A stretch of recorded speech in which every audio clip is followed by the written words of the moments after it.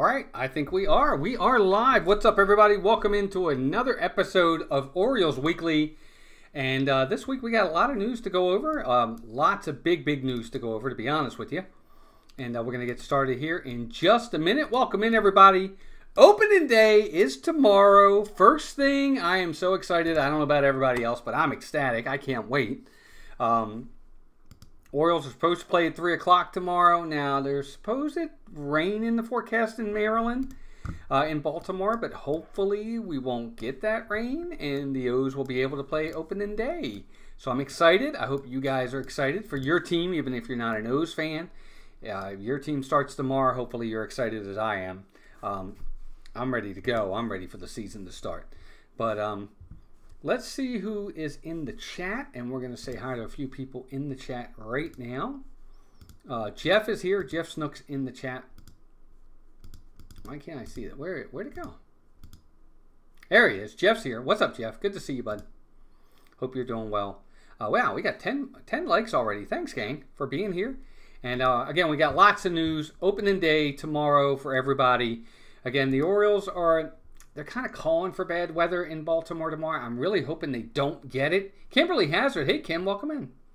Yeah, see, the Phillies got pushed to Friday already. I don't think the Orioles have been postponed yet.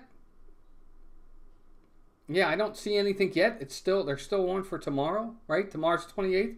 Yeah, still shows tomorrow. So, as of right now, they have not been pushed. I'm really hoping they don't. I'm really ready to get the season started. So I'm really hoping they do not push the game tomorrow. I'm hoping they find that window of time where they can play this game. I really do. I really want to see tomorrow get played. But anyway, Jeff's here. Jeff Snook's here. We have also, again, Kim Hazard is here. Kim, welcome in. Good to have you. And we have Jeannie is in the chat as well, Jeannie52573. Welcome in, ladies and gentlemen. Good to have all of you here. We're going to get right into it as we talk about the Orioles. And the first thing I want to talk about, again, I want to get right off on the right foot, is we'll get right into it with the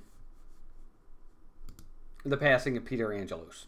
Now, as you guys know, Peter Angelos had been, I think, incapacitated since 2018, 2019, dealing with dementia and things of that nature.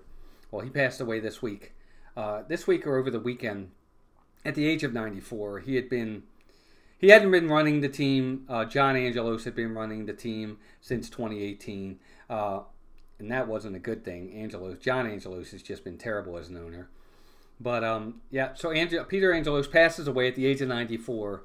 Sad. It's always sad whenever anybody passes. He was the Baltimore guy that made sure the Orioles didn't leave when Eli Jacobs had to sell the team. Remember, he bought the team. Angelos bought the team in bankruptcy court for like $174 million, and he sold it for $1.72 billion. So it's a very big exchange of investment. He definitely, the Angelos family did great. Say what you want about Peter Angelos. He wasn't obviously the best manager. The best owner, but he did keep the team in Baltimore. He did sign the lease agreement. For the first few years that he was here, they were the highest salary team out there, 96, 97. We went to the playoffs, 2012 through 16. They made several playoff appearances. He never won a World Series. He had his ups, he had his downs. But either way, it's God rest his soul to Peter Angelos. Never a good thing when someone passes. But 94, geez, I hope I lived in 94. I think that would be great. He has a legacy as an Orioles owner for sure, and at this point he's gone. So kind of remember that. Kurt Blake, welcome in. No hitter by Corbin tomorrow. I doubt it. I don't think so. Not with Mike Trout batting. Jeff says, Walt, you'll have to help me understand the Tony Kemp signing. Yeah, we'll talk a little bit about that. Gloria Thibodeau, welcome in. Good to have you here. Will it be cold? Yeah, it'll definitely be cold.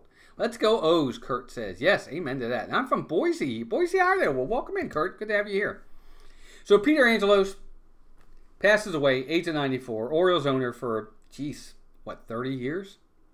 Never won a championship. So it's sad.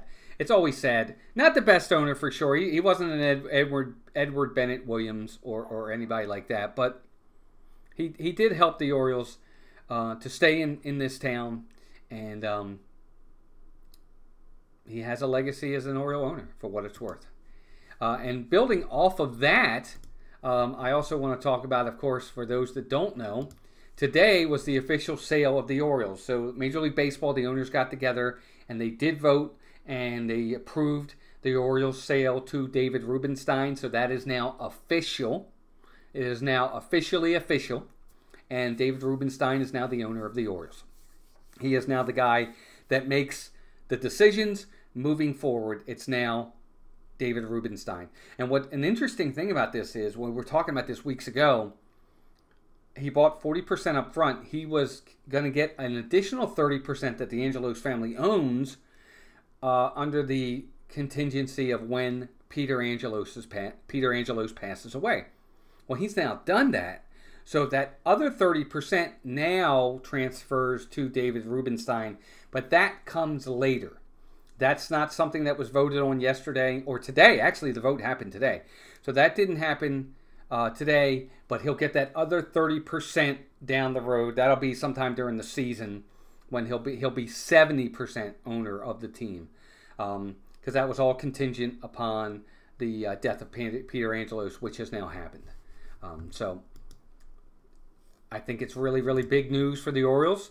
David Rubenstein is now the guy. He'll be able to go out and do what he wants without having to, look over his shoulder with this, that, and the other. And I think it's great news. And you listen to his tweet. He put something out on Twitter where he talked about, ushering in a new era of Orioles baseball and winning championships. And, I hope.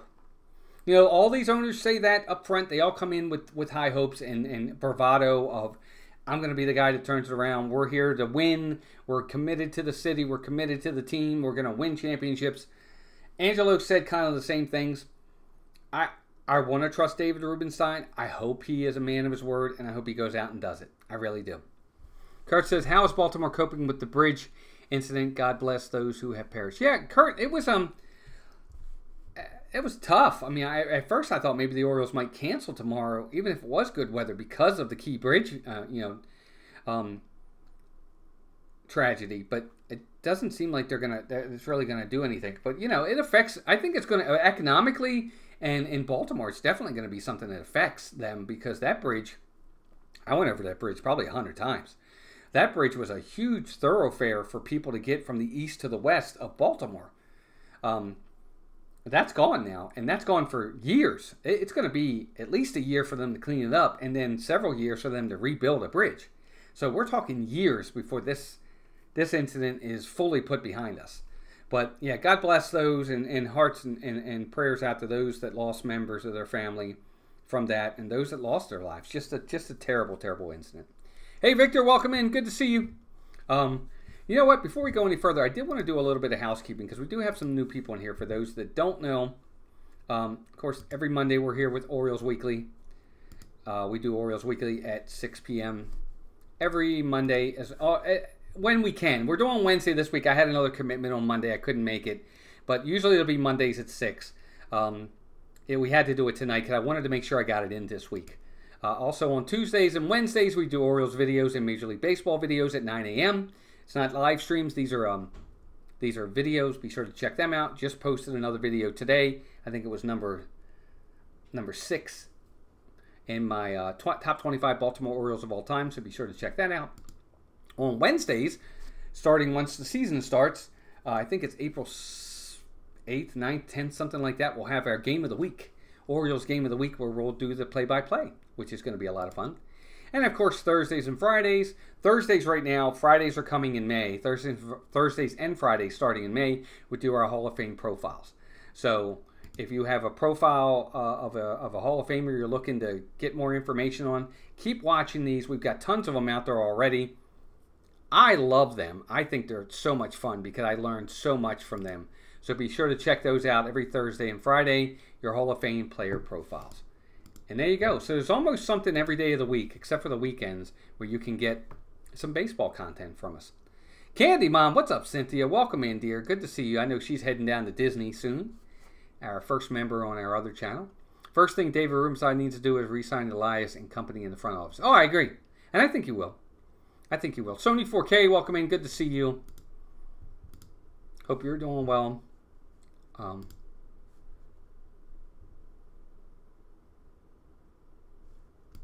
Just want to do something real fast with Tony 4K. Welcome in. Chris Slemmer, welcome in, buddy. Good to see you as well. Paul Engel, my man, welcome in. Good to have you here. So again, Orioles principal owner Peter Angelos, former principal owner Peter Angelos passes away. And then just a few days later, the sale of the Orioles becomes official. It's approved by Major League Baseball owners, and now David Rubenstein is the man. He is on top of the world. Alrighty, let's see who else is here. Everybody's saying hi to everybody. All right, let's keep going. Let's keep talking about some Orioles baseball. I'm sorry, I'm kind of out of the loop on this stuff today. All right, so the next topic, as everybody knows, this week the Orioles had to make their final cuts to the season.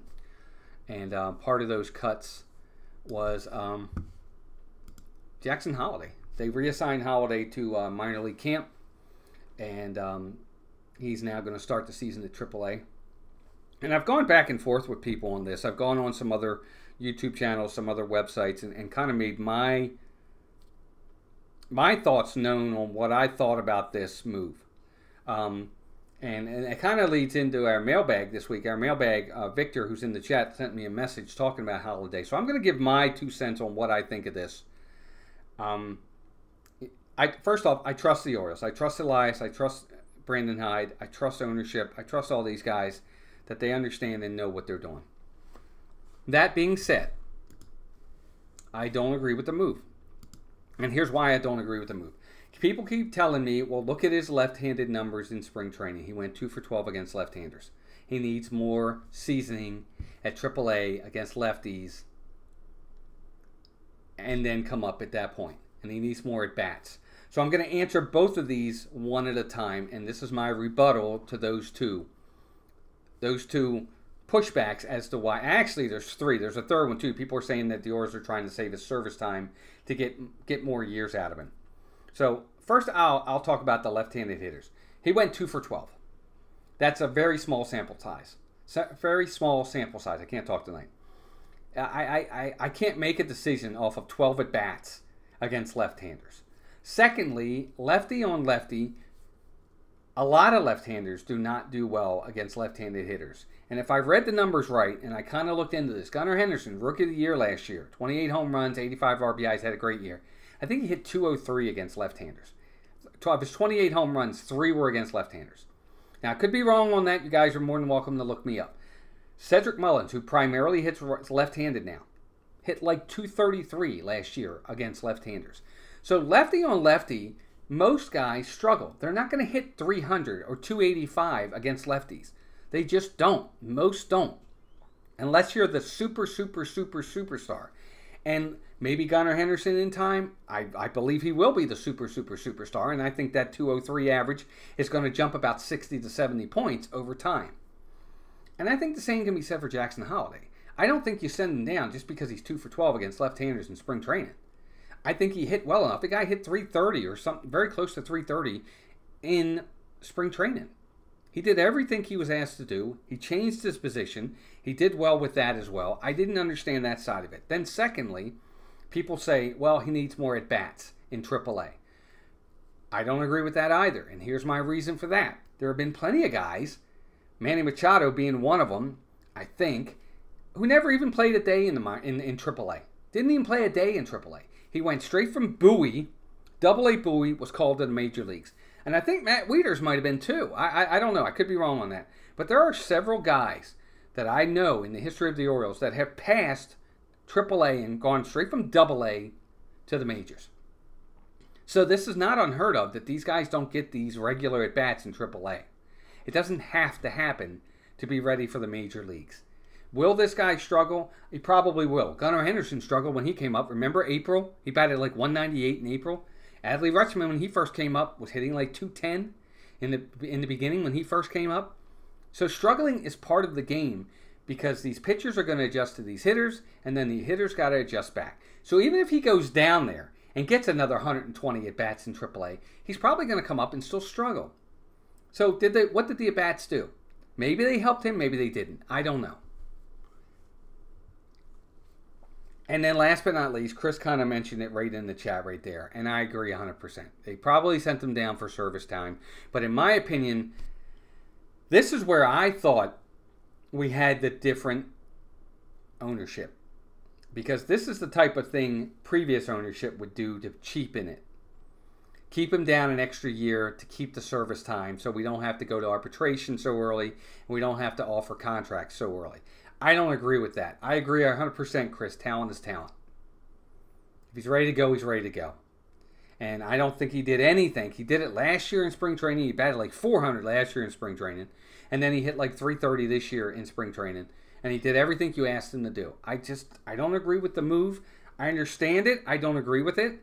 I don't think they're wrong and I'm right. I just don't agree with it. I don't think he did anything bad enough to warrant having to be sent down. And 12 at-bats against left-handers is not a legitimate reason to say he's got to go down. Just my opinion. But again, that's fine, Jeff. 2 for 12 at 9 strikeouts. Big deal. Again, look at the numbers of these other guys. They struggle against lefties. That's all I'll say. I don't disagree that he didn't do well against lefties. He didn't. He went 2 for 12. That's like less than 200 batting average.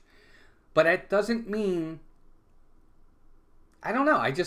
If he had gone 2 for 30 against lefties, okay, I'm with you. But I don't know. I think he was coming around also. And if I'm not mistaken, the grand slam he hit was against Kikuchi, who was a left-hander. And that was late in camp. So I think the later he went into camp, the more comfortable against those left-handers he was starting to get. Just my opinion. Yeah, I think he will be up soon enough. And I do have patience. It's not about that. It's not about that, Kurt. But it's more for me, it's about honoring those players that have deserved it. And to me, he deserved to run down that red carpet on his first year. He earned it. That's just my opinion. And everybody's going to say, well, he'll have it next year and the year after. And that's all fine. But if he comes up in April, he won't be a rookie next year. So he won't get that honor as a rookie that very few guys get. Again, just my opinion. I'm not gonna buy into, well, he needs more seasoning. I don't see it. Talent is talent. I think the talent's there. And I think he's going to get 150 at-bats or so, 120 at-bats in the minors. He's going to come up and he's going to struggle. And if he got 0 at-bats in the minors and he comes into the season, there's going to be times he's going to struggle. It just happens. Last year, Grayson Rodriguez made the opening day team, struggled, they sent him down. And why couldn't they do that with Jackson Holliday? What's the big deal? He makes the team. He comes into the regular season. If he struggles, you send him down. You do a reset and then bring him back up. Again, that's how I see it. They've done it in the past. That was just my opinion. Again, I just think that's what they could have done. They have enough talent and enough depth that if he does struggle, you can send him down, say, look, let's get a reset, take some at-bats, take the pressure off a little bit, come back up. But if he's here and he's lighting it up, wow, you get him from the get-go. The lineup just becomes that much more formidable against these other teams, and it just makes you that much better. I'm sorry. Ramon Urias, Jorge Mateo, or Jackson Holliday. I don't know. It's just my opinion. Victor says, I'm sorry you play with the big team. This could shatter his confidence, in my opinion. Playing the minors so weak compared to the bigs. No, I don't think it's going to shatter his confidence, Victor. I don't. I think the kid's he's very mature for his age, and he understands the game. He's been around it his whole life. His father was Matt Holliday, who's a borderline Hall of Famer himself. So he's been around since day one. As a little boy, he understands the game, and he understands that part of it. So I think he's ultimately going to be fine. I really do. He'll be okay. Nomadic Brian, welcome in. Good to see you. Maybe looking at trade possibilities for Mateo. Again, Kurt, the thing about trade possibilities with Mateo is this. There's got to be value there. These other teams have to have value and find value in a player like a Jorge Mateo. So if I'm looking at his numbers from last year, why would I want him? Why would I want a guy that's going to bat 210, can't get on base, he hit like 2 home runs the rest of the year after April. I think he hit like 6 in April. The rest of the year he hit 2. and he hit like 210 for the year. He was terrible. His on base was horrible. There's no value there. Now, maybe he lights it up in April like he did last year, and he batted 360 in April last year. He goes out and hits 360, and his value goes up. Maybe the Orioles get a minor leaguer or cash considerations. You're not getting anything of value for a Jorge Mateo. You're just not. You're just not. Teams aren't going to do that because teams would rather say no thanks. We'll wait till you release him and we'll get him on waivers for nothing. That's what'll happen. Just my opinion. Just my opinion. So anyway, Jackson Holliday's reassigned. The Orioles also did do some other reassigning, obviously. The other cuts, Kobe Mayo, Connor Norby went to minor league camp. Heston Kjerstad and Kyle Stowers were optioned as well. Albert Suarez and David Branuelos also were reassigned. Colton Wong and Jorge Tehran, whatever his name is, Julio Tehran, was also, they were given their releases because they had opted out of their contracts. They said if we didn't make the camp, if we didn't make the Major League team opening day, we would want to be free agents and try to go find work elsewhere. So the Orioles honored that and released those players. So they are down. Now the Orioles did go ahead and sign, and they might sign another Mateo like Tony Kemp. Hard to figure that. Yeah, they went out and signed Tony Kemp to a Major League deal this week. So he didn't get a minor league deal. He got a Major League deal, which means he's on the 40-man, which means he'll probably make the opening day roster. Again, they did this last year, and I shook my head or scratched my head when they did it with Danny Coulombe. Remember, he was like a late season, end of camp, spring training signing, and we're like, who the heck is this guy? Why are they signing him? And he was an integral part of the bullpen all year. Tony Kemp, he has ties with Mike Elias. He has ties with Cole Irvin, I think, too. So we'll see. I don't know what this guy's going to do. I think he's a placeholder for Jackson Holliday. He can play different positions. He gives you that. I don't know what they're going to do with him, Jeff. I didn't understand the move, but hey, it is what it is. And that's just kind of where we are. What can I say? But anyway, tomorrow opening day, Corbin Burnes is taking the mound. The Orioles haven't actually released their lineup yet, which is too bad. I would have loved to have seen the lineup for tomorrow to see who's going to be hitting. I'll probably say, Cedric will bat first, although it's a lefty on the mound in Sandoval. He's a lefty, so it might not be. It might be. Jeez, I don't. Who do you bat first?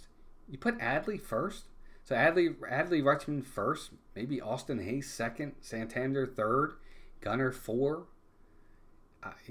Urias 5. I don't know. Or Mountcastle 5, Urias 6, maybe Cedric 7. Yeah, I don't know how the lineup's going to go tomorrow. Mateo's going to be 9. So, and whoever's going to DH, I guess. We'll see. I'll see what the lineup's like. What do you guys think? How do you see the lineup for tomorrow? I just hope they play. I really do. I don't know why. I have this uncanny feeling that the game's going to get canceled. I really hope it doesn't. But right now, we're looking at... I was looking at this earlier. For tomorrow, tomorrow they're looking at an 80% chance of rain. And it's going to rain... Actually, you know what? They're from 12 p.m. to 6 p.m. tomorrow. They're not really calling for major rain. They're calling for I don't know. The Orioles might be able to get this game in tomorrow. I don't know, gang. They might be able to get this game in tomorrow. We'll see. Anyway. All right. So now let's get into the fun parts. Now that we've gone over everything when it comes to the Orioles, I'm going to give you guys my division winners, my American League Championship Series teams, and then my World Series teams and my World Series winners. These are my picks. I didn't put a lot of thought into this, but I'm going to do it. How much playing time do you think Cowser will actually get? I trust the Orioles to understand that he needs to get a lot of playing time. I'll just say that. He's got to get 400 at-bats this year. He does. He has to get 400 at-bats. I think there's enough flexibility that he can play left, You can put Austin at DH, or maybe Austin Hayes gets a day off, or he goes into center, and you put Cedric Mullins for a day off, or DH. He should play and get 400 at-bats at least this year. Jeff, he's got to play all the time. He's got to play. I'm sorry. He's got to play all the time. Put him in left. Put him in right field. Put Santander at first, or put him at DH. Ryan Mountcastle can DH or something like that. But he's got to play often. And if you play 6 days out of the week, he's got to be in the lineup 3 or 4. And they'll figure it out. They'll do the rotation. They have to. All right, let's get right into let me pull it up here because I made all this up. I got to bring it up. 2024 Major League Baseball predictions. I'm going to go by divisions first. I'm just going to give you my order of divisions, not wins, losses, stuff like that. Just my wins. Just my teams, last place all the way up to first. And then I'll give you my playoff teams, my wild card teams, and then who's going to face each other in the ALCS, the NLCS, and then who faces each other in the World Series, and the winner. Here we go. We're going to start in the National League. Okay? National League West. So in the National League West, I have Colorado in last place. They're coming in 5th, followed by San Francisco. Although I feel San Francisco is much better. I think this is the second toughest division in baseball. I really do, behind the Orioles division in the East. But I'm going to go with Colorado in 5th. I have San Francisco in 4th. I actually have Arizona in 3rd. I think San Diego is going to have a bounce back, and they're going to finish in 2nd. And I think the Dodgers are going to win the West. I just do. I can't see the Dodgers. They're just too stacked. Now, don't get me wrong. For what it's worth, this whole Shohei Ohtani stuff could implode on this team, and that could be a big downfall to them and be a major distraction on this season. But I think the talent wins out on this team. There's just way too much there. You got Freddie Freeman, Mookie Betts, and Shohei Ohtani all on the same team, with Tyler Glasnow in their starting rotation. Now, their rotation could be a weak spot for them, but I just think this team's going to hit anyway. You got 3 guys that could vie for the National League MVP on that team. I think they're really, really good, and that's why I think the Dodgers are going to win the West. In the Central, I hate to say it, Pittsburgh fans, but I have Pittsburgh. I have the Pirates in last. I have them in 5th. I have St. Louis in 4th, although I could see St. Louis as high as 1st, but I'm going to go with 4th. I'm going to go with Milwaukee in 3rd. I think the loss to Corbin Burns is going to be a huge loss to them. I think the Cubs are in 2nd, and this is one of my surprises. I think Cincinnati's an upstart, and I can see Cincinnati pulling an Orioles of 2 years ago. Not an Orioles where they win 100 games, but I could see where they pull an Orioles and win 83 to 87, 88 games, and I think that could be enough to win the Central. So that's my Central winner, is Cincinnati.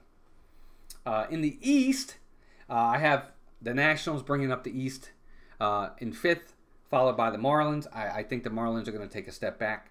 I actually think the Mets are better than people are giving them credit for. So I have the Mets in 3rd. I have Philadelphia in 2nd, and I have Atlanta in 1st. Atlanta, again, another team that 1-9 is just really a juggernaut, a really good team. And I can't see them faltering this year. Although I think the Phillies are going to give them a run. I think that division is going to be won by Atlanta by about 2, maybe 3 games at most. It's going to come down to the last few weeks of the regular season. But that's my pick. I got Atlanta, I got Cincinnati, and I got LA winning the divisions. But joining them in the playoffs, I have Philadelphia, San Diego, and the Cubs. So I'll leave it at that for now.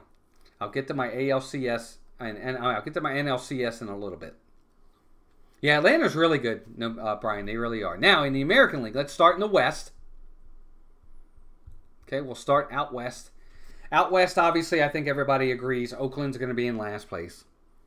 Although, I think they're better than people give them credit for. I have Anaheim next in 4th place. But Anaheim and Oakland could swap, and I wouldn't be surprised. I actually think Texas is going to take a step back. I have them in 3rd place, and here's why. First off, I think the 2 teams ahead of them are better. And secondly, this is a team that came down to the last day of the regular season to make the playoffs. They almost didn't even make the playoffs last year, let alone go on and win the World Series. But once they got in, they went on a run, they got hot, and they won. And that just goes to show you anybody can win. But this team almost didn't even make the playoffs last year. They won it on the last day of the regular season to get in. So I don't think they're as good as we make them out to be. I don't think they're terrible, but I think they're going to miss the playoffs. And I think I think they're in third place here. I'm not saying they're going to miss the playoffs just yet. So I have Houston in second, and I think Seattle's going to surprise. I think Seattle's got an excellent, excellent starting rotation. And I think they have Julio Rodriguez, and he could vie for the MVP this year. And they're a really good team, and I think Seattle's going to win the West. Now in the Central, I have the White Sox. I don't think anybody's surprised there. I think the White Sox are going to finish in 5th, followed by Kansas City in 4th. Again, just like out West, those two could swap, and I wouldn't be surprised. Chicago could finish ahead of Kansas City, but I think Kansas City's good enough now with Bobby Witt Jr. and some other players. They're going to be all right. I have Detroit in 3rd. I have Minnesota in 2nd. And I'm actually picking Cleveland to win the division in the Central. I know that's a surprise to a lot of folks. I know Minnesota won it last year. But I think Cleveland's going to be just good enough to win this division. I don't think this division is a very strong division at all. 1 to 5. I don't. But I think Cleveland's going to pull out the Central.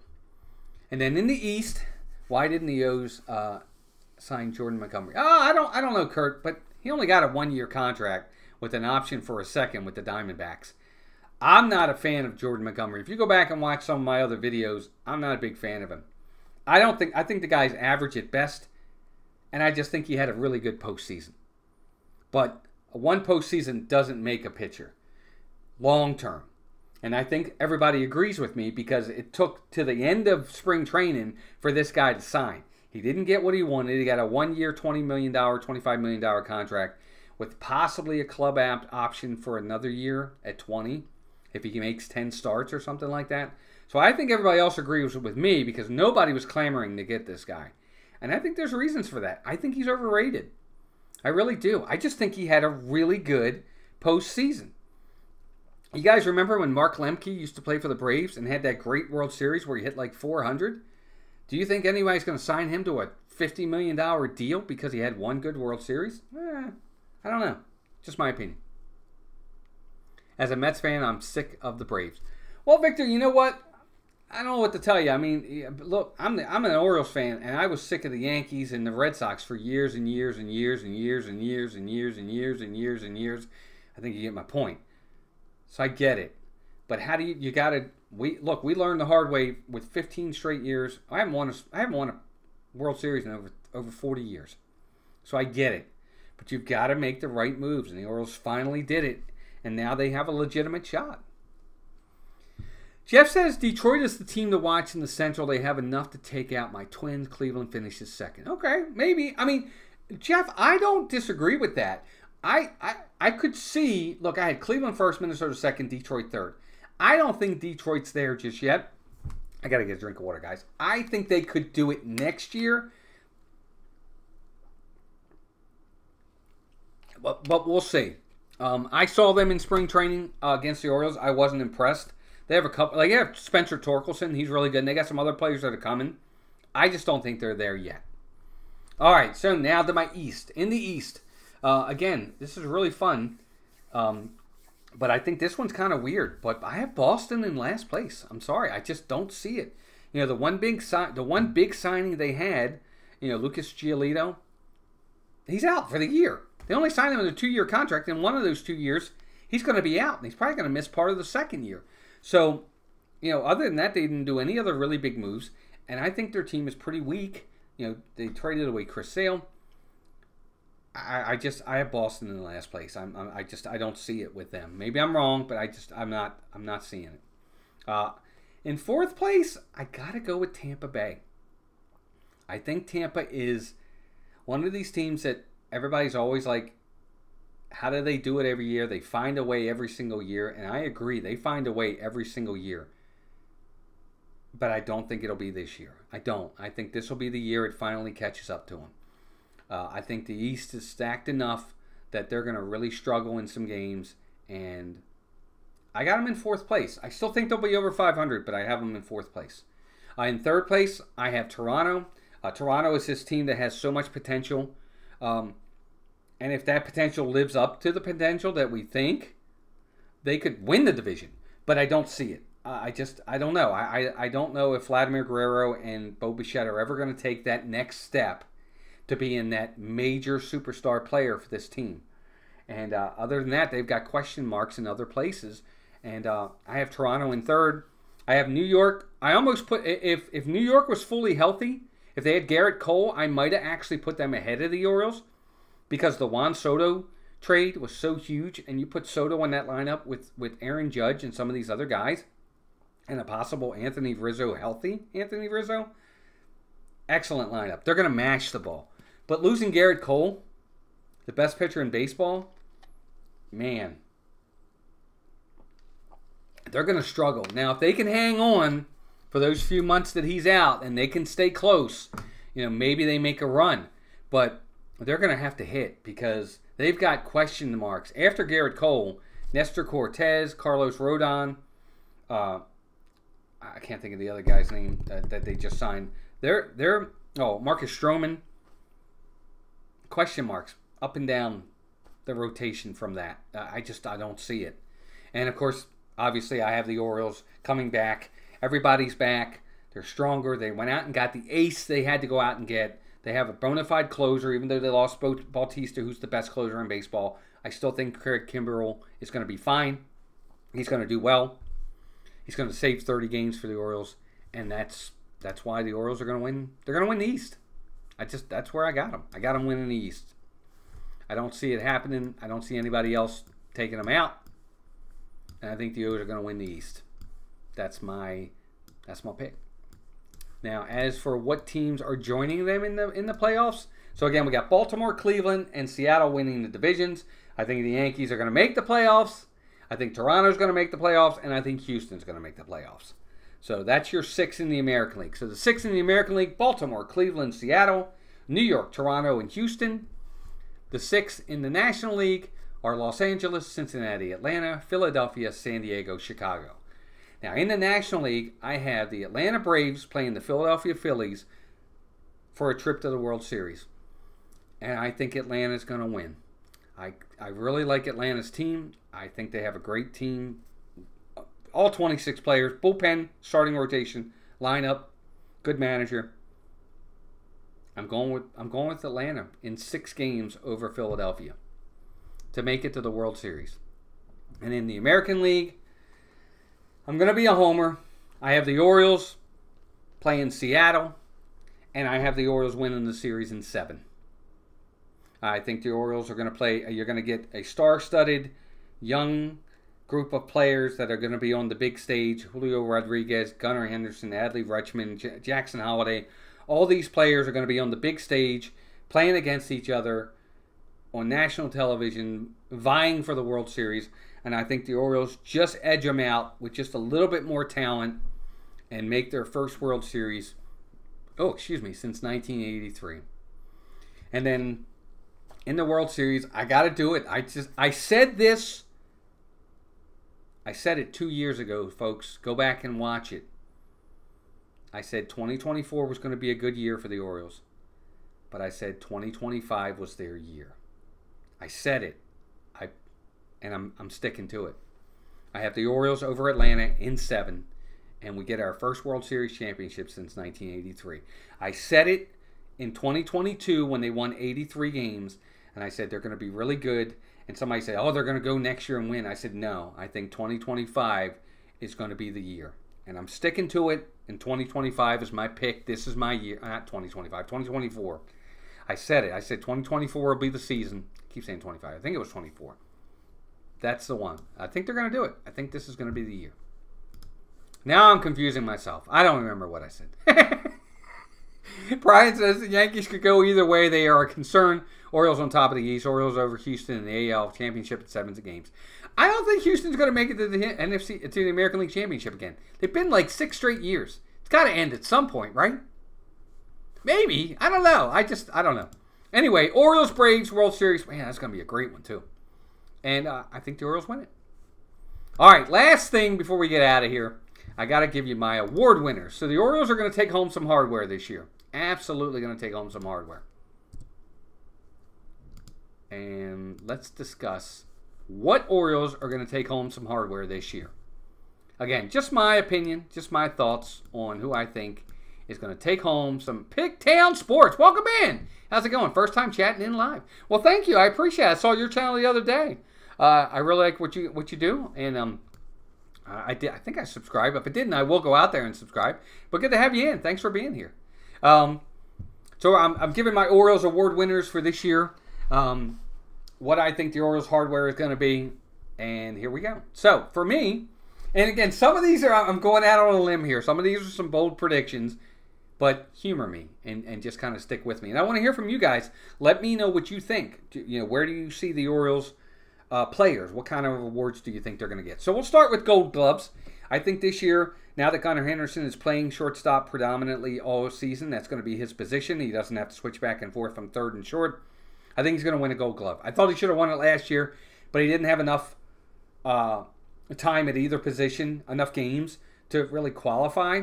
But this year, I think he gets it. His runs saved, whatever those new metrics are, was really off the charts, and I think Gunner's going to get one. I think Adley Rutschman's going to get a Gold Glove behind the plate, and I think Austin Hayes is too. Austin Hayes, as much as I don't think he's I'm not the biggest fan of Austin Hayes. I think he's an okay player. He reminds me a lot of Nick Markakis, this guy that is a good player, dependable, and even that, he's not even really that dependable. He's hurt all the time. But I think he's really good defensively. I'll give Hayes that. I think defensively, and plus he's got a great arm. He's really good. I think Austin Hayes is going to get a Gold Glove this year. Not sure how he didn't qualify for utility glove last year. I agree. Pigtown Sports, I agree. I thought he should have won last year, but I do think he's going to take home some gold this year, and I think he's going to get a Gold Glove. So Gunner, Adley, Austin Hayes, Gold Gloves. I don't think Cedric's going to get one in center field. Just too many other people with competition. Silver Sluggers, I got two guys taking home a Silver Slugger this year. I think Gunner's going to take one again. I think Adley Rutschman's going to take it. Gunner is just, I think he's going to really be a superstar this year. I really see it. I had said last year, too, that I thought he was going to be the next Oriole to hit 40 home runs in the season. I still think it's going to happen. It might not happen this year, but he's going to hit 40 in a season. I know he is. He's going to do it. I mean, he hit 28 as a rookie, and that's with April being a terrible, terrible month for him. Imagine if he had had a good April. Even just a decent April. If he had hit like 250 in April, he could have went from 28 home runs to like 33, 34. I think he's going to do it. So Silver Sluggers for Gunner, Silver Slugger for Adley Rutschman. Pigtown Sports says, I have a bold prediction this year. Westberg wins a Silver Slugger. You know what? That's a good one. If he gets enough at-bats at third base, I think he could do it. I really, really do. I think that's a good one. I didn't want to go there just yet because I want to see a full season out of Jordan Westberg before I want to give that. Maybe next year, but we'll see. You think second base? Okay, maybe. I think he's going to play predominantly third because Gunner's going to be at short. I guess Urias could play third, and maybe they'll put Jordan at second. We'll see. We'll see, for sure. Cy Young, I do think Corbin Burns is going to have a legitimate chance of getting a Cy Young. I think the Garrett Cole injury helps his chances, helps Burns' chances. I think he's on a team that's going to win a lot of games. He's going to keep them in games. They're going to hit. This team is going to hit and hit and hit. And I think Corbin Burns, and he's in a contract year, he's going to go out on a limb, and he's really going to go. And I think he's going to win. I think he's going to win 20 games. I really do. And I think he's going to win the Cy Young. Now the next two, I'm going out on a major limb here. These are my bold predictions. I still think, although I'm not happy about the Jackson Holliday demotion, and I talked about it ad nauseum earlier. Long term, I think Holliday is an all-star center fielder, like Adam Jones. Holliday? I don't think Holliday is going to play center field. I see Jackson Holliday at second base. I don't know that he's going to be in center field. But okay. So even though Jackson Holliday was sent down, I have this feeling that he's going to get called up pretty quickly. I think he's going to hit early, and I think they're going to call him up. I could be wrong. So I'm going to pick Jackson Holliday to go home with Rookie of the Year. I think the Orioles, for the first time in their history, get back-to-back Rookie of the Years. And that's what's going to happen there. I think Jackson Holliday takes home the hardware. And then last but not least, and this is the one where I'm really going out on a limb here, but I really think Gunnar Henderson is going to have a legitimate chance at the American League Most Valuable Player Award. I know a lot of people are saying Juan Soto, but I think Gunnar's got a lot of protection around him in the lineup. He is learning to hit lefties better and better every day. He's now got his position as just shortstop, so he doesn't have to worry about learning third and short and going back and forth. He can concentrate on just short, which is his favorite position, so he's happy about that.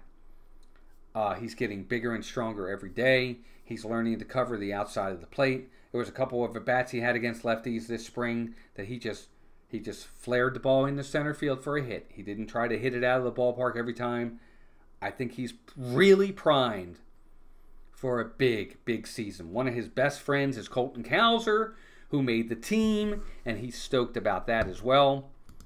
And I think we could have big things out of Gunnar Henderson this year, and I think he's got a legitimate chance, and I'm going to say it. I think he's going to win the American League MVP.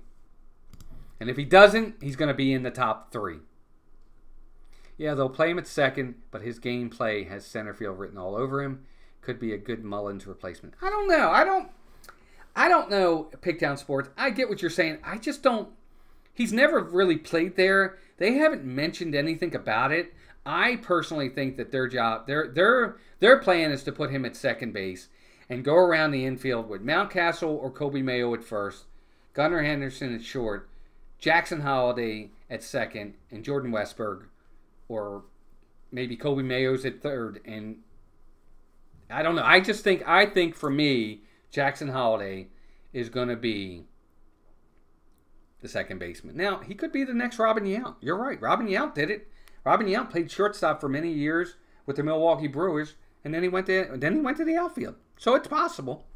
We'll see. Gunnar is an animal. I'm so excited to see him this year. Me too. I think he's going to have a really good year.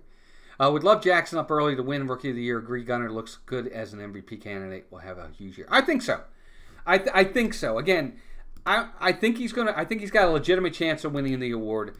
If he doesn't win it, I think he'll be in the top 3, definitely in the top 5. And I think Adley's going to be right there too. I really do.